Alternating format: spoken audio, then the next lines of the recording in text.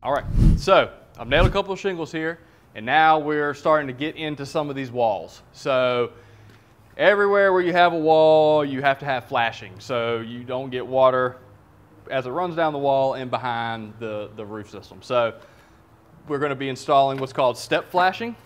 So this will go anywhere where you have a vertical wall meeting the roof plane. So it's, you know, just a 90-degree piece of coated metal. This is aluminum.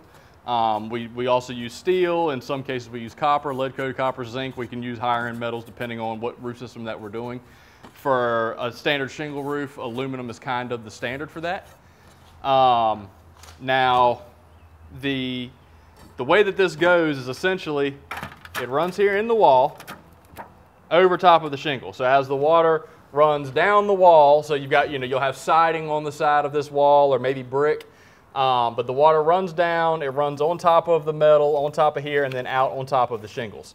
So you install this piece here. I'll just go ahead and install this piece. Now, one of the common mistakes that I see in step flashing is guys will put a nail right here.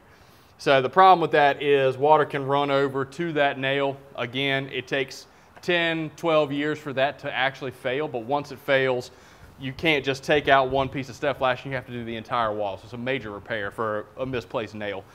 And anytime that you're seeing misplaced nails, whether they're in the shingle, whether they're in the flashing, it's never really just one nail, right? It is systematic. It's a guy that hasn't been trained properly. He thinks he's doing it right. He does it the same way over and over again, house by house, all over town. So putting the nails, again, seems like such a simple thing, but it is such an integral thing to the overall roof system. And there's only about 1 million nails that are going to go in this roof. So the nail should actually go here in the top corner of the step flashing, right there.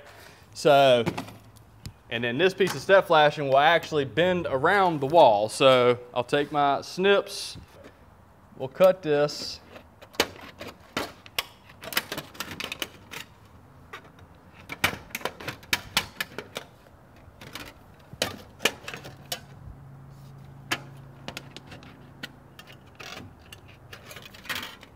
So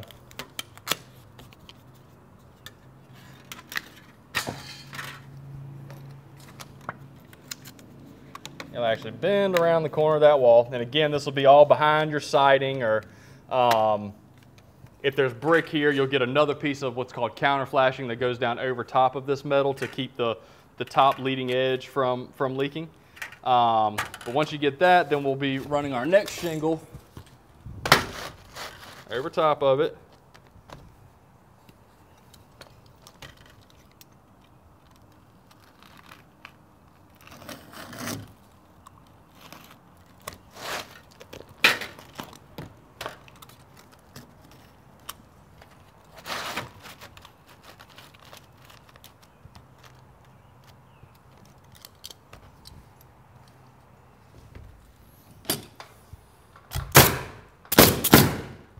And so now you're putting one right here up against the wall as well, which is holding that piece of step flashing.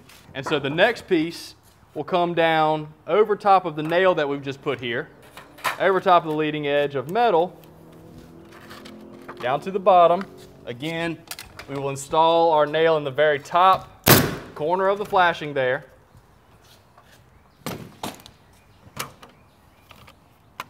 Wrap around again. And so on and so forth up the wall. And so what happens is, the reason that you're layering these, so you get your next shingle and your next piece of step flashing, which you'll kind of see in sped up version. But as the water runs in, so what we will see a lot of times is companies will take and do one long piece of flashing all the way up the wall and then just run their shingles over top of that. Why don't we do that? Because water is building volume coming down that wall. So you're not just worried about the rain that hits any one spot on a roof. You're worried about all of the volume of watershed as it builds.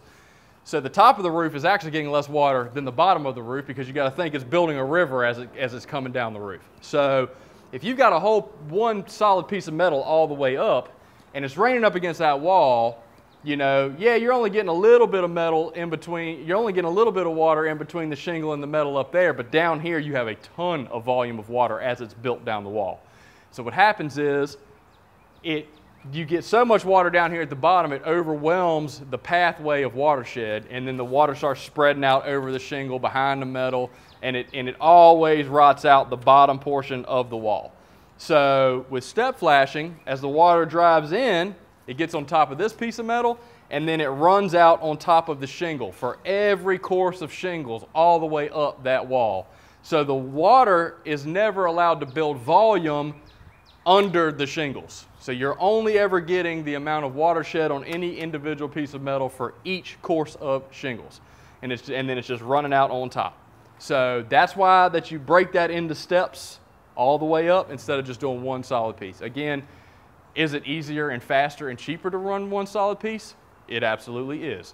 Is that going to give you a good roof for the entire service life of a shingle? It will not. So we're going to step flash everything. So that's step flashing. I'll install a couple of pieces. Then I'll also come over here and install a couple of pieces because you'll see that we have to do what's called an end wall flashing here on this side. So we'll talk about that flashing detail next. And then that'll give you all of the ammo you need at your next dinner party to talk about roof installation. Okay, now, again, we've kind of got some step flashing going up on that side of the wall. Now we have to turn and get some step flashing up this side of the wall. But we also need flashing on the face of this portion of the wall. This is called a dormer. It's a great training tool because it has a little bit of everything. It has end wall, side wall, and some valley and stuff on it too. So that's why this is built in here. Now, I'm going to do a small piece. So typically, a piece of end wall flashing would go the entire length of this wall. You know, it's usually bent in 10-foot pieces on a metal brake, bent out on the job for what you need. I'm just going to use a piece of step flashing that I've kind of made into an end wall so you can just kind of see how it goes.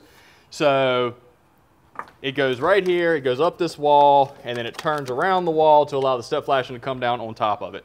Now, this isn't going to be an exposed piece of flashing, which means when we're done, you will see the bottom edge of the metal. So we do see a lot of times where, you know, companies will install this piece of metal and then they'll run a shingle right over top of it. The problem is when you do that, when you run that shingle over top of it, you have to nail through the shingle and then into this metal. So now we are going to nail into this metal to fasten it, but the reason we don't put a shingle over top of it is because when we put the nails in this piece to fasten it, at the end of the job, we will caulk those nails. And so then those nails are never rusting, they're never failing, they're never leaking. If you put a shingle over it and then nail it, even though you will still be able to caulk the top of that nail, the water can run between the shingle and the metal, and then it's on the shaft of that nail. The shaft of that nail is not sealed. So as the water runs down on top of the metal, between the metal and the shingle, and it finds any of those nails that are holding that shingle, each one of those nails is an actual leak. And one of the worst leaks you can have in the sense that it is a slow progressing leak that is over top of a bunch of structural framing. So anytime you have this wall right here, there's all structural framing components in this transition.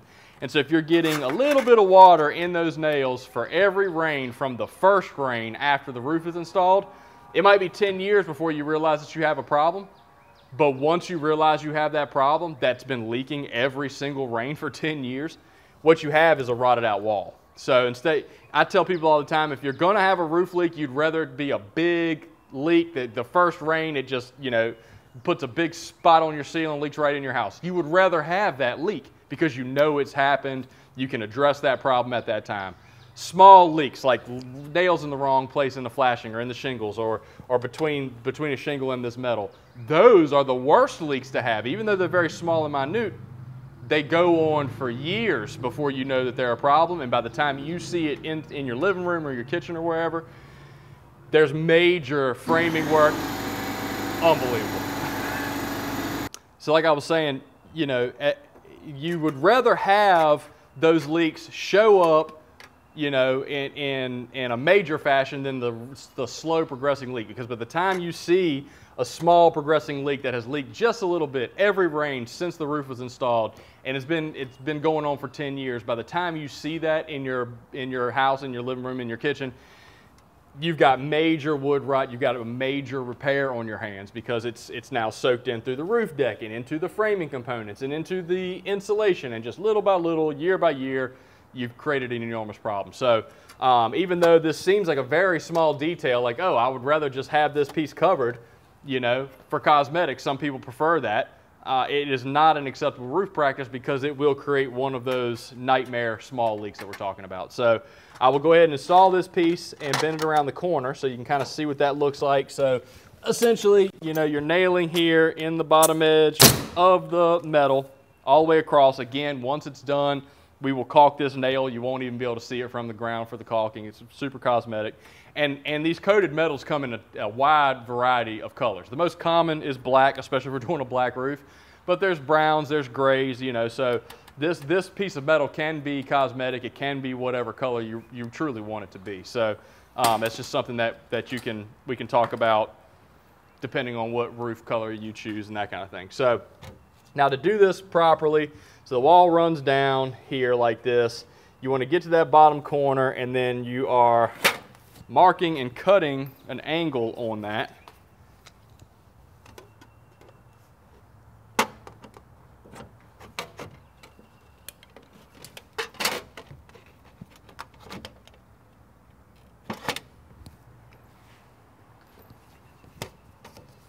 So this piece bends around the wall here, and this piece goes up the shingles right there, okay?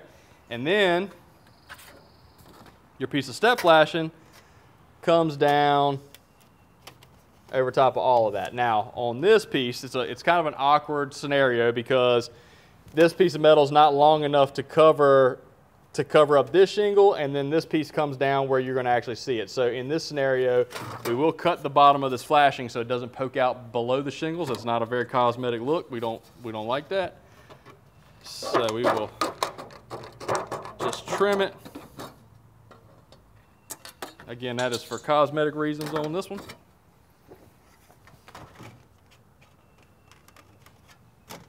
And then the metal's going to bend around the face like that. Trim a little bit more right here.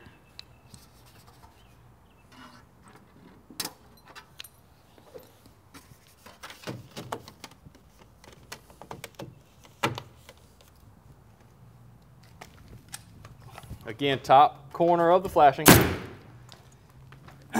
And again, now this will all be under siding or to brick or whatever, but all of this leading edge of this step flashing will be covered. In most cases, it'll be covered by siding. So now the water will run down here on top of this metal and out. So there's no way to get into the wall or up here on the face. So this is completely waterproof. At the end of the job, again, when we're caulking these nails, we'll also put a little dab of caulking right in there to seal that corner down just as an extra precaution. But you certainly aren't relying on that caulking for any long-term waterproofing. So I'll go ahead and install the next couple of shingles up this wall so you can kind of see what a final version of this will look like. I'm not going to go and roof this entire mock-up. That's just going to be more work for me to tear it all off. So I'll just put a couple shingles in, and then we'll move over to the valley, and then a couple more details, and that'll be it.